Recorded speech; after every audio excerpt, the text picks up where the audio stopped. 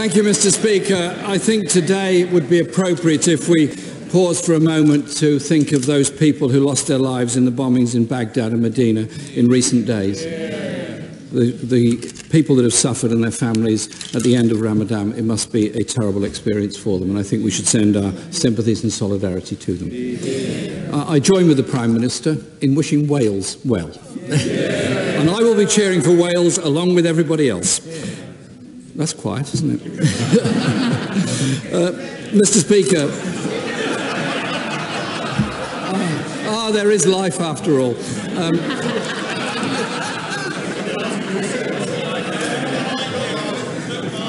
30 years ago, Mr. Speaker, the Shirebrook Colliery employed thousands of workers in skilled, well-paid, unionised jobs digging coal. Today, thousands of people work on the same site, the vast majority on 0 hours contracts, no union recognition, where the minimum wage isn't even paid. Doesn't Shirebrook sum up agency Britain? Exactly. Yeah. Well, first of all, let me join the Leader of the Opposition in giving our sympathies and condolences to all those who've been the victims of these appalling terrorist attacks, as he says, in Baghdad, in Medina, but also in Istanbul as well.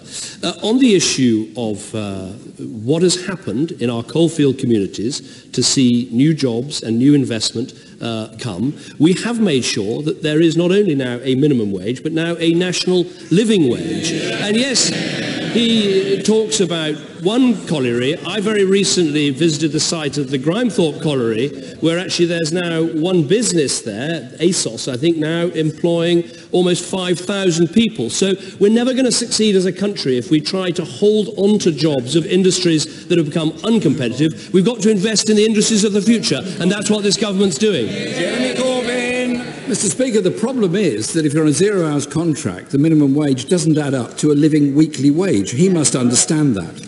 Could I take him northeast of Shirebrook to the Lindsey oil refinery? In 2009, hundreds of oil workers there walked out on strike because agency workers from Italy and Portugal were brought in on lower wages to do the same job. Just down the road in Boston, low pay is endemic. The average hourly wage across the whole country is £13.33. In the East Midlands, it's £12.26. In Boston, it's £9.13. Isn't it time the government intervened to step up for those communities that feel they've been left behind in modern Britain? Well, first of all, we have intervened with a national living wage. We have intervened with more fines against companies that don't pay the minimum wage. We have intervened for the first time, something that Labour never did, of actually naming and shaming the companies involved.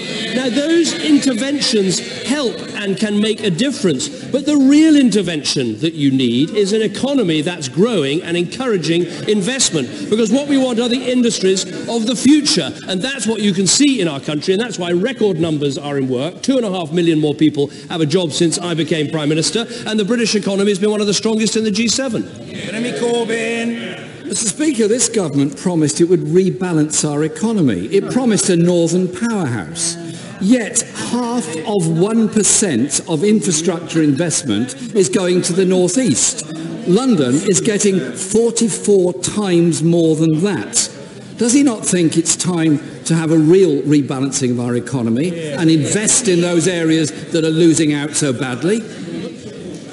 I think he is talking down the performance of parts of our economy that are doing well. If you look at the fastest growing part of our economy, it's been the northwest, not the southeast. If you want to see where exports are growing faster, it's the northeast, not London. There's a huge amount of work to do to make sure that we heal that north-south divide. And for the first time, we've got a government with a proper strategy of investing in the infrastructure and the training and the skills that will make a difference. For years, regional policy was just trying to distribute a few government jobs outside London. Now we've got a strategy that's about skills, that's about training, that's about growth, and it's delivering. Jeremy Corbyn. Well, the idea of this redistribution is very interesting because the investment in London is more than the total of every other English region combined.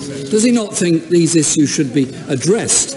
In March, the government government investment was cut in order to meet its fiscal rule. How does the Prime Minister think the economy can be rebalanced when investment is cut and what little investment remains reinforces the regional imbalances in this country?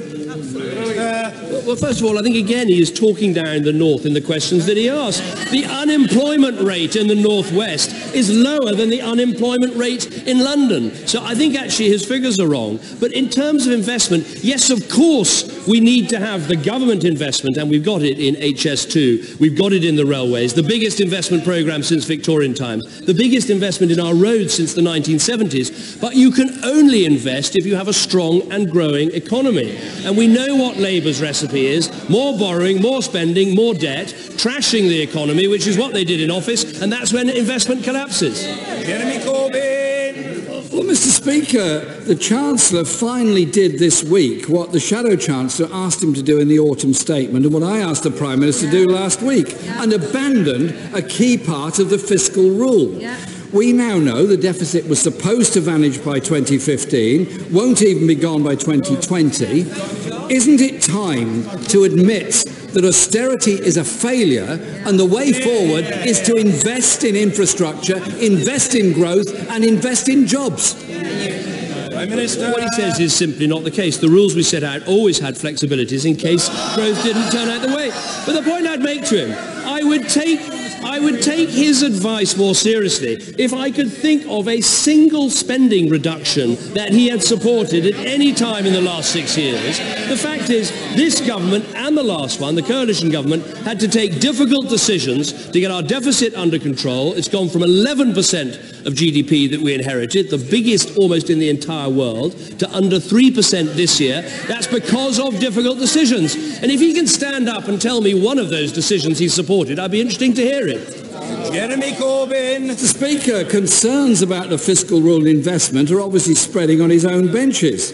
The Work and Pension Secretary and Business Secretary have seen the light. They now agree with my honourable friend, the Shadow Chancellor, in backing the massive investment programme we've been advocating. Isn't it time that he thanked the honourable member for Hayes and Harlington for the education work he's been doing in this House?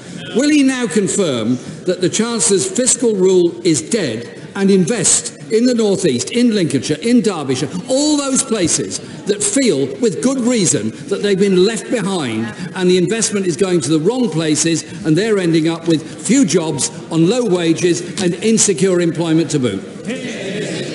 Prime Minister. If the investment was going in the wrong places, we wouldn't see 2.5 million more people in work, and we wouldn't see a fall in unemployment and a rise in employment in every single region in our country. The only area where I think the Right Honourable Gentleman has made a massive contribution is in recent weeks he's come up with the biggest job creation scheme I've ever seen in my life.